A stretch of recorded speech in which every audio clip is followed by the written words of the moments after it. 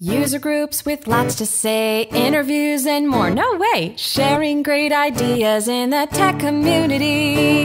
Fascinating conversations, a plethora of information. Find out for yourself today at utastic.com.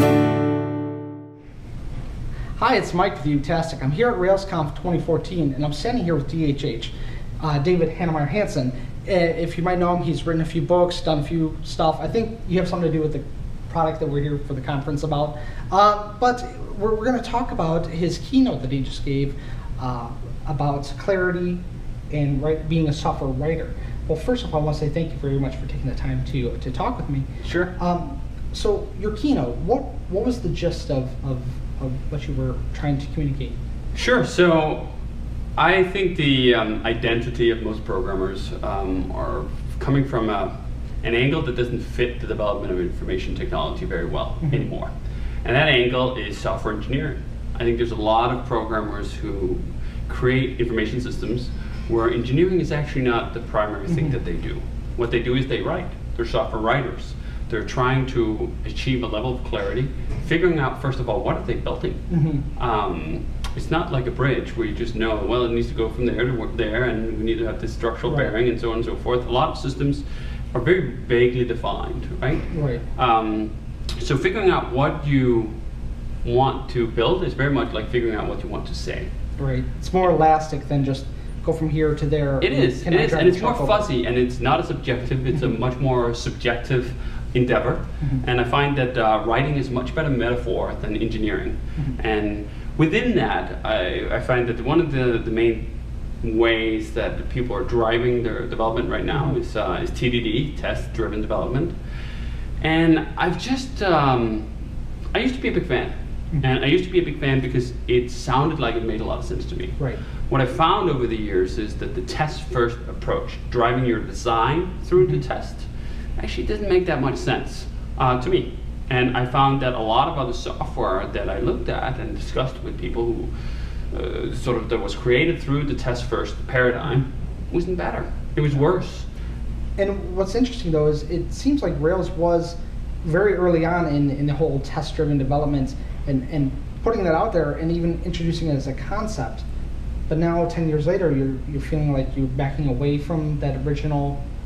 Yeah, so I think Rails was probably the first framework that just had tests by default. We had a place to put the tests. We generated them through the scaffolds per default. And I think there's still a lot of good to that. It's not that tests are bad.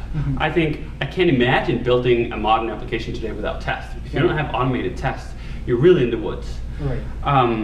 But I don't find it as the primary objective of my design discipline. Right. It's a little bit more nuanced than that. It's more nuanced than that, and mostly it's just test first works for me for a tiny majority of the cases of what I do, and for a majority of the cases, test first, especially when focused on the unit instead of the whole system, actually ends up creating more problems than it solves. Okay, but like I was saying, it sounds like you've developed a more nuanced approach, and it seems like some of the interactions with people in the community is a little bit more dogmatic one way or the other. Either people are kind of taking the cheeky stance of test-driven development, that's silly, and then there's the other side, the Bob Martin camp, which is clean code. And you even kind of had a little shot at the dirty code there slide. But listening to your conversation in person versus observing conversations online, it sounds like some of that meaning, that nuance gets lost sometimes. Sure, I mean, anything on Twitter is void of nuance. You have 140 characters. The only thing you can put out is absolutes. Yeah. And they can be influential in sort of starting the discussion and driving it. It won't get at all the nuance. You have to go deeper than just 140 characters, of course. Has the ping pong helped with that, or is that? I think the ping pong helped me crystallize my thoughts on it a bit. And the ping pong, basically for people who don't know, was sort of people submitting a piece of code. I did that on Hacker News a few times, and then there was some guy set up a site for it. And we went over where this code could go. Like, we agreed that the original piece of code was bad, and then people would ping pong on it. Some people would then say, oh, well, the code is bad because it's in the pattern, or it's not easily testable, or whatever. And I would try to go in a different direction where wherever I applied this ping pong, it was about clarity. How can I make this code clearer, simpler, easier to understand, lower conceptual overhead, all these things, right? And I found out I ended up in a very different spot, right? So that's what partly helped me informed is that we are going in different directions. You end up somewhere else when you go through test first than when you go through clarity first. I don't want to call it that because there's certainly don't want to have anything like clarity-driven development. It sounds ridiculous. Well, I talked to Dan North, and it's the same kind of thing where they start with an idea, and then it becomes dogma by other people who adopt it, and then they want to have that rigid. I think that's what I had a quote by Kent Beck that's incredibly reasonable. It talks about sort of confidence levels in your code, more so than just talking about, well, every piece of code needs to be written with a test failing first. I think it's just not, I don't know if it's not realistic, because I'm sure it's the real stuff for somebody. It's certainly not realistic for me. It's not the real for me, and it doesn't arrive at something better. I tried very hard and multiple times, and I didn't find that it took me to a good place. And the one thing I see with the ping pong is at least it gives a concrete A and B that can be talked about and reasoned about. Yes, before after code is I'm really a big fan of that, because it crystallizes a lot of arguments that are otherwise very fluffy.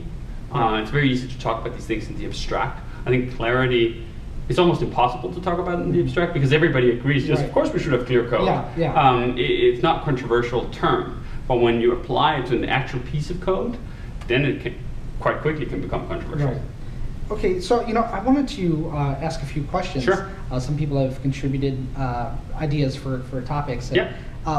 One of those was about just your experience releasing Rails as a major project, and that it gets used by companies and make billions of dollars. Sure. But they don't always give back even a fraction of what they.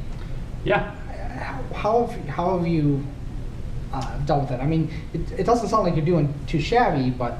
Sure. Not billion dollars. No, and I don't need to. And it doesn't bother me at all, actually. There are a lot of people who do feel like, well, they're owed something because they contribute to open source. I think that's an unfortunate perspective to have on what you're doing. If you're doing it for external reasons and external rewards, that's not what I'm doing it. I'm doing it for my own reward. A big part of my own reward is just I enjoy it. Right. I'm not doing it for somebody else to sort of land me a payday out of it, and I enjoy sharing it. And a side effect of sharing it freely and letting people use it like they want to, like I would want to use anything, is that some people can choose to use it to build great things that are of great value, and I don't see any of that value. That's okay. I mean, I think it's that's where open source, like I'm a big proponent of open source, but there's a side of open source that I'm not that enthusiastic about, and GPL to some extent is that side of it. I am not that enthusiastic about roping people into you have to either donate code or money or whatever just because you use something. That doesn't appeal to me, especially on the code part. I don't want the code of somebody who doesn't want to give it. Like that's going to be, my perspective, probably not very good code. Right. And so what? Like I don't care if somebody extends it. If I need something in Rails I don't have already, I'll build it my damn self. Right. And actually, that since you brought up the GPL, that was going to cover another question. Sure. But I do want to ask about, so Rails is open source, and many of the libraries that are used by it, well, all of the libraries that are used by it are also part of Rails or open source, sure. Omakase selected gems. But Rails itself, that's a trademark. And I didn't think about this just now, is that there does seem to be a line between the codes out there and you can use it, but the brand itself. And has that helped keep Rails on Rails? I think it helps keep Rails being this one thing. It's very easy to dilute it. In the early days, we had a lot of people actually calling their frameworks in other languages Rails. And that's not a great thing. Like, I'm making Rails with a certain vision, with a certain approach to it, and I want people to be able to know what that is. Right. I don't want people to pick something else up that says Rails. They think it's something that I made, and then it's some fucking PHP framework that I really wouldn't want to touch with a 10-foot pole, right? So I think trademarks are good in sort of removing confusion. So, I mean, that's what they're there for, right? They're there for just that, like, a certain company or a certain product, they can be that thing, right? Like Coca-Cola can sell their cola, and it's called Coca-Cola, and somebody else can't sell their cola and call it Coca-Cola because the consumer would get confused. I think there's great value in that. You can certainly go overboard, and people do that all the time, and some of that is unfortunately part of what trademark law is, that you have to sort of enforce it, otherwise you lose it. That's tricky to keep that balance. It is. Turning people off. Yeah. For me, the whole thing about keeping Rails as a trademark is just to avoiding that confusion. Not to avoiding people. Like, I don't want somebody to be representing like the official Rails if it's not something that I believe in, because that's going to reflect poorly on me. So that's the reason we have it. We haven't really used it for anything else. There's incredibly little economic value being derived from it. It's protecting what Rails is. And, Okay. And another question, you know, we talked about the GPL, but what are your feelings about companies whose business practices you don't necessarily agree with, though, using products, using Rails? To me, it's like, I'm also paying my taxes, and some of those taxes go to pave roads, and some people who drive on those roads, I don't agree with. So what? Like, it really doesn't matter. I can completely distinguish between sort of the technical aspects of what somebody's doing and then their otherwise business practices. So to me, there's absolutely no sort of conflict in calling out companies who I think have poor business practices, whether they're using Rails or not. Yeah, but I mean, when they come out and they say, "Oh, we're a Rails shop," and you're like, "I wish you didn't say that," you know? Yeah, I don't. To me, I'm like, Rails is open source. It's MIT. You can take it. You can do whatever you want with it. I'm not responsible for anybody who uses Rails, what they do with it, with the individual members of sort of the Rails community. I don't want that police role. This is not a hierarchy in that sense. It's not like somebody uses Rails as my employee and I have to be responsible for anything they say on behalf of Rails. Just because somebody uses Rails doesn't mean that they're expressing thoughts on behalf of me. That's not how this is. That's explicitly why this is MIT, take and do whatever you want with it. No strings attached, right? Because then there's not that obligation for me to police everybody who uses it and how they use it, or whether they're good people or they're bad people or whatever. It's just not, it's a separate thing, and I don't want that as being part of what goes into Rails. Like, it's enough sort of on my shoulders just to run Rails as the vision of the framework and so on. If I also had to be responsible for anybody who chooses to use it and what they do, fuck that.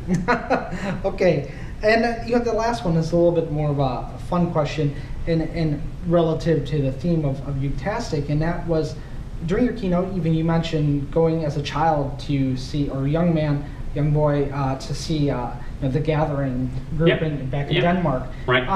But just to go back in time to when you first were extracting Rails from Basecamp, if I got nervous there, that was going to be the wrong thing.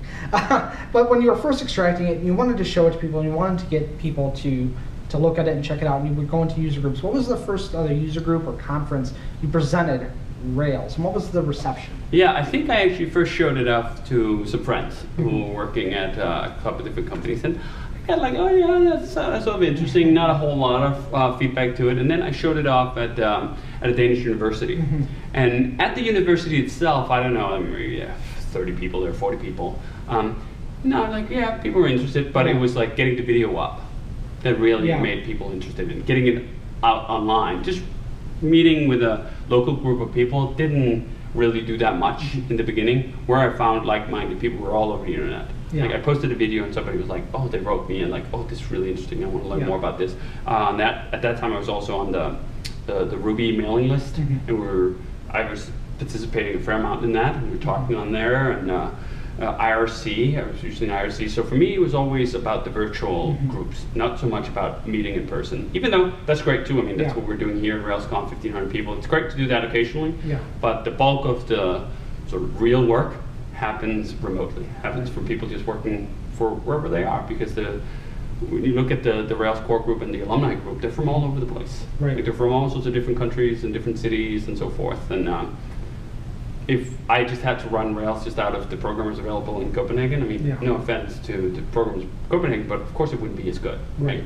Like, having the whole world work on something versus having one city in one tiny country work on something. Not the same thing. And I remember that video coming out, because I was actually a Microsoft developer at the time, and I didn't like it. But at that point in my life, my career options were limited. I just remember seeing it going, that's cool, I want to work with that someday. Now I do. So I'm very happy with that, and I appreciate the creation and the work. And It's very nice. Now I gushed and I forgot what I was going to say. But no, again, I just want to thank you. I know you're busy. Sure. You have to go. Thank you very much. My pleasure. For Absolutely. the time. Thank you for putting this out there. Thanks. Love talking about it. All right. Thanks, everyone. User groups with lots to say, interviews and more. No way! Sharing great ideas in the tech community. Fascinating conversations, a plethora of information. Find out for yourself today at utastic.com.